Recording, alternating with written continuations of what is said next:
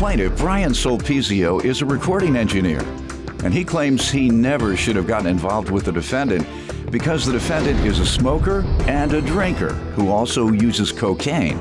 Brian is suing the defendant for unpaid wages and slander. Defendant William Satek says Brian is an unsavory character who associates with people who own an S&M dungeon and uses tasers in a sexual manner. William insists he only owes Brian for a portion of his lawsuit. Start with you. Honestly, Judge, if I had thought about it, I never would have got involved with this guy. He's a drinker, he smokes. Half the time he's partying out of a bag, if you know what I mean. But I never thought he would screw me out of money. He digs his nose? What do you mean by that? Something like that, Your Honor. Snorts coke. Just say it if that's what you're alleging. That's correct. That's my allegation. Smokes, snorts coke, and drinks excessively. That's true. All of those things are true. Sorry? What do you do? I don't do anything excessively.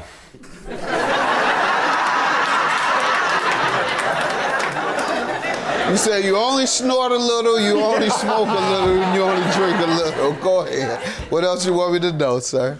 How long you all been friends or your association?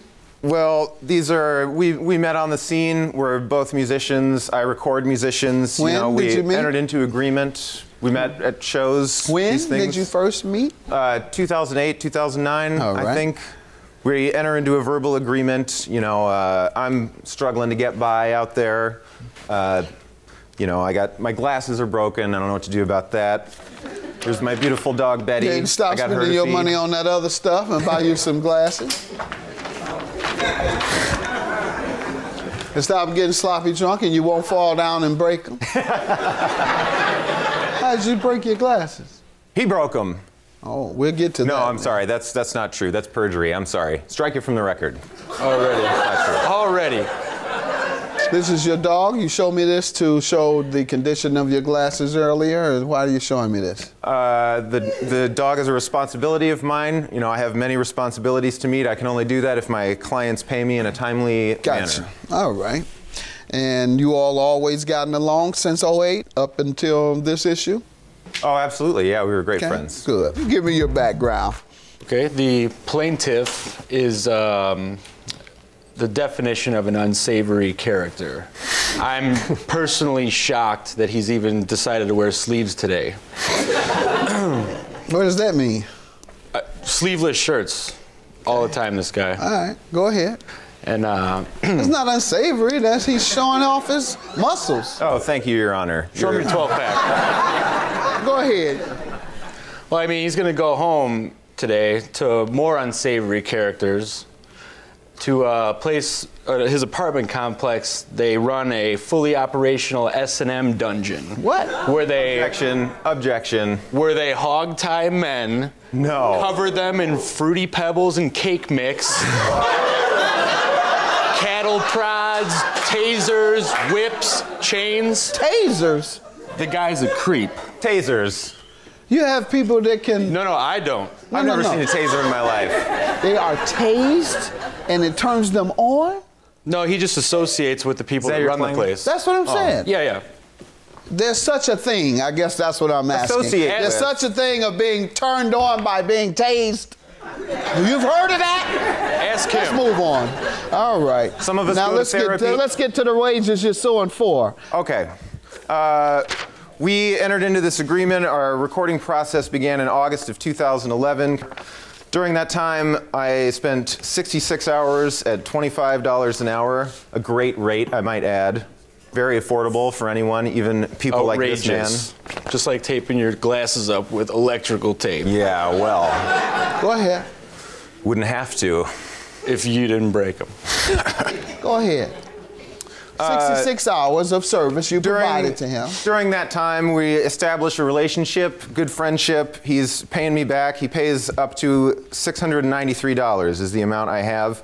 Then also, what was the amount charged? $1,650, sir. That was the charge. Yes. And how much was paid? He paid $693. All right. And I allowed him to, he and his band members, through other projects I had going on, to work off $211 performing music on other projects, which leaves us with a total of $746 All right.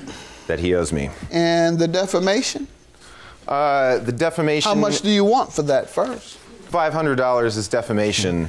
$500 for defamation. How so?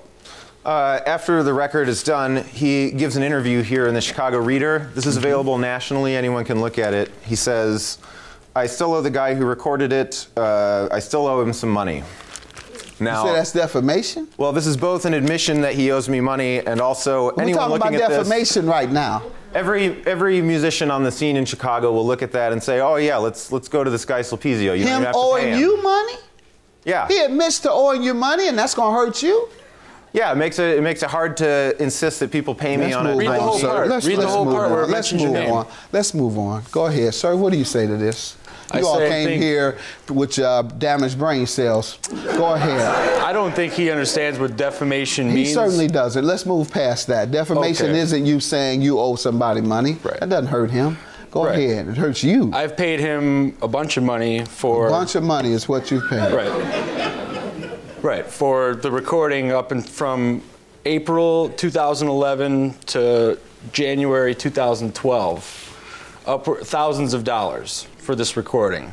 And I do owe him no more than a day's work of $25 an hour. That's $200. That's my charge right now from him. Are you backing that up? What do you got? You got anything written down?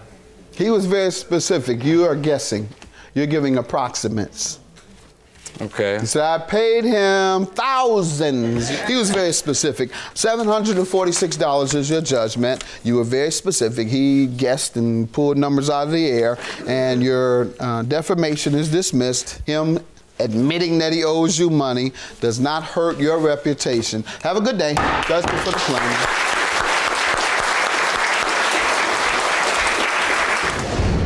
This guy is a... And I know you can't tell it through your television screen, but he smells like